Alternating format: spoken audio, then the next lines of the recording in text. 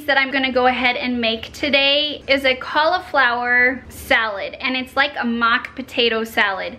Luke and I are on keto, and one of the things that I sometimes miss is the salads or different things, and I was missing potato salad. And we kind of stumbled upon this recipe, and I've done a few things to make it my own, and I wanted to share it with you. Not only is it a great keto lunch, or you can pair it with some chicken or some kind of protein, it's also a great snack. So I go ahead and I make a little bit at the beginning of the week, and I have it all week to eat. It keeps great in the fridge. So here is the recipe for my cauliflower or mock potato keto friendly salad. So the ingredients that we're gonna need is 1 large head of cauliflower.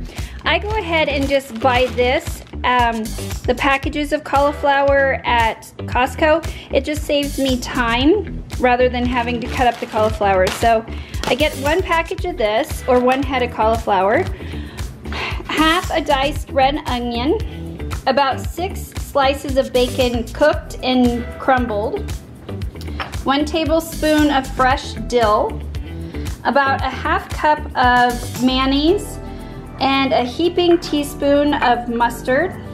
And then I love blue cheese, so I'm gonna add blue cheese to my recipe. You guys can use cheddar cheese, you can use Parmesan cheese, whatever kind of cheese you like. The only other ingredient that sometimes I've used in this is a hard-boiled egg.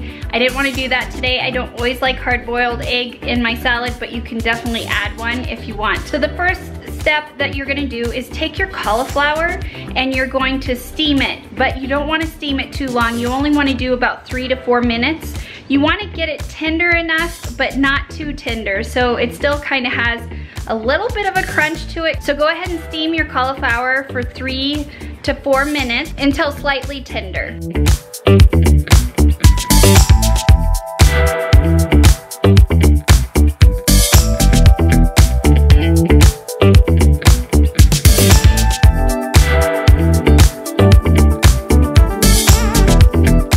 Once your cauliflower has been steamed, you want to go ahead and drain it and rinse it under some cold water. Put it in a bowl, and you want to let it chill in the fridge for 1 to 2 hours. After that, all you have to do is add in all the rest of the ingredients, mix it together, and enjoy, and it keeps great throughout the week. I hope you guys like this quick tip, and thanks for watching.